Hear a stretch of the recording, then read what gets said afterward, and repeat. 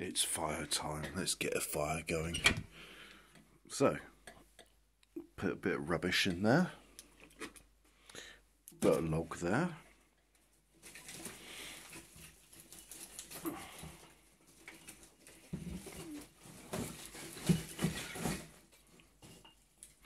Last night as I was trying to go to sleep, I kept dreaming about, well, not dreaming, but daydreaming about how I would make a chute for a cellar so that coal could be sent in there. I think I came up with the idea that I'd have a brass funnel behind a door, so the door would open up and the funnel would come in like that. And the idea of this funnel is that it would raise, oh yeah, and I'll put some birch bark on top of that. In fact, let's see if this birch would do it. Sparks are coming off this birch, that's brilliant. So anyway, the idea is it'd open up and it'd come like that. And why would you do that? Why not just have a hole in the bottom of the wall? Two reasons. One, it was going, is if I do it my way, you could raise the hole and therefore you're less likely to have rainwater coming into your cellar, although there's nothing stopping you putting a pump into a cellar to mitigate that.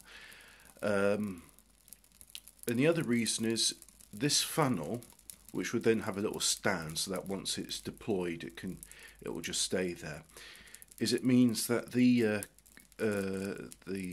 coal man, and I do say coal man because it's a 50 kilogram bag of coal, that's the standard weight.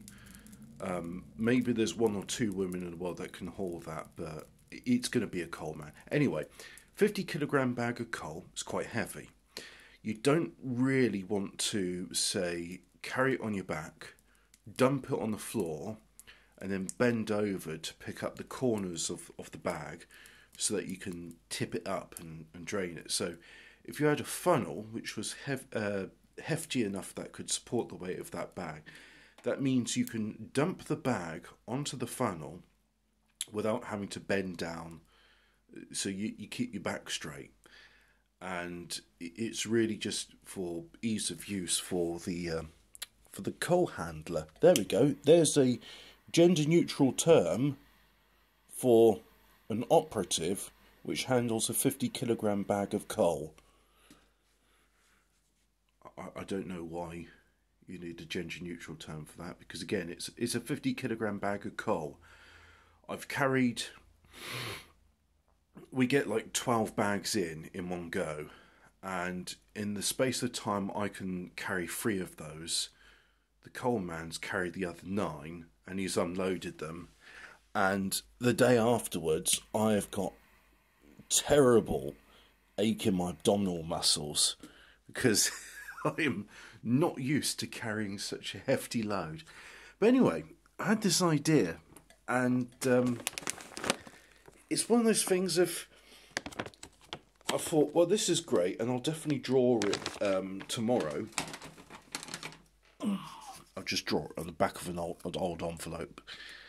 But also, it's not applicable to my situation because I don't have a cellar. Our coal goes into a bunker. But the bunker does have a raised lip, and I know from personal experience that the raised lip of the bunker, it's like, yeah, I walk to the bunker, I turn around, I squat so that the lip holds on to it. Don't have to squat too far. And then once the bunker's taken the weight off of my shoulders, I can grab the corners of the bag, and then I can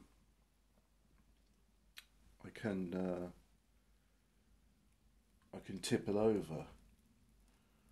But it's not easy. It's not easy. Anyway, has that bit of cardboard? I think that might be enough to get the birch bark going. If so, I've just saved myself a fire lighter. Oh, and I've got another bit of bark here, so I'll just pop that there. Oops. Yeah, that's burning.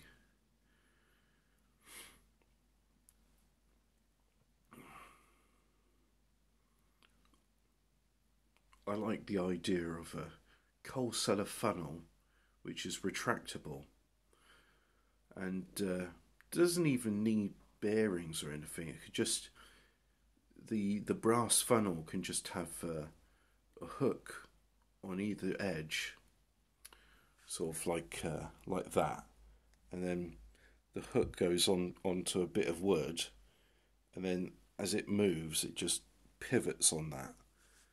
And I say brass because no, I think we will need a bit of fire lighter.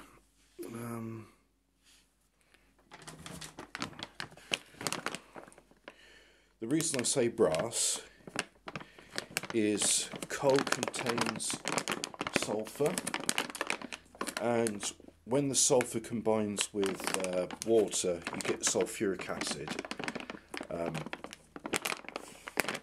I have seen coal buckets made out of steel, galvanised steel, rot away from the acid. It even happens to our shovels.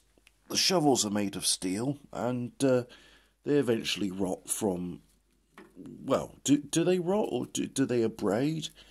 Either way, steel is it's not a suitable material for holding on to coal. Now, some might argue to say, oh yeah, but when they transport in trains and lorries, those containers are steel. They are, but the understanding is they eventually rust and can be replaced. My coal scuttle's made out of brass, and the one for the main boiler's made out of copper. Yep. I do not feel well. Hey ho, never mind, eh? Get a fire going, and then the infrared light from it, which isn't going to penetrate that very well, will the infrared light from it will be beneficial. It penetrates skin apparently and gets into your bones. It does you good. In fact, it is generally recognised as, or put it this way, on the International Space Station, which has been sabotaged, a small hole was drilled into an airlock by a woman. So the International Space Station is going to be retired soon. Space and weight are at premium, and they decided to install an infrared panel on there.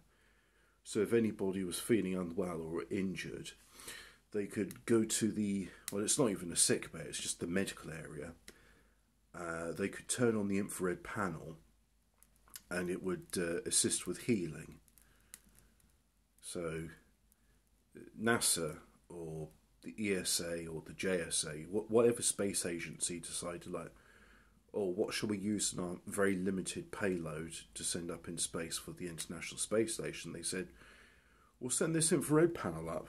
It's important. I don't know if it's near infrared radiation or far infrared radiation. I don't really know the differences between it. All I know is that infrared radiation, the sort that you get from sunlight and fires, is beneficial. If you're feeling unwell, get the infrared light on you. So I'm going to get a rag of some sort and just I'll give that a wash. It's too bad I haven't got any old. I recently got rid of my underpants, so I'll find something and I'll just I'll give it a scrub. Yeah.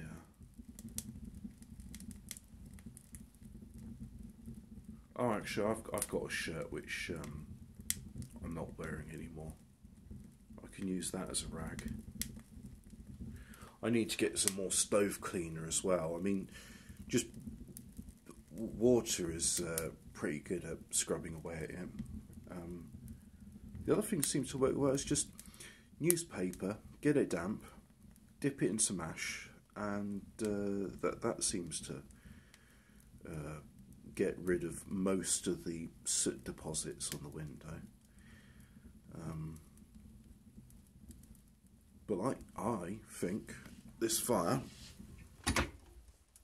it's lit. Well, there we go. Hey, I can see a fire through that. I think we're all right. Toodle pip.